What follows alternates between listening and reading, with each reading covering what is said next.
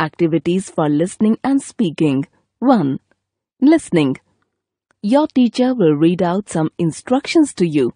Listen carefully and draw what you hear in your drawing books. Here is a hint. You are drawing a scene in a park.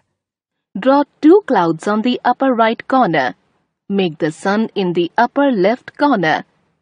Draw a tree on the left of the page. Draw 2 birds on the tree. Draw a bench under the tree. Draw a bush in the lower right corner. Make flowers in it. Draw a boy and a girl in the center of the page. They are playing with a ball. Write 2 lines about your picture. Speaking. Role play. Work in groups of 4 and enact a role play about a game that you enjoy playing together. In the role play, talk about the following things. What is the game? How do you play it? When and where do you play it?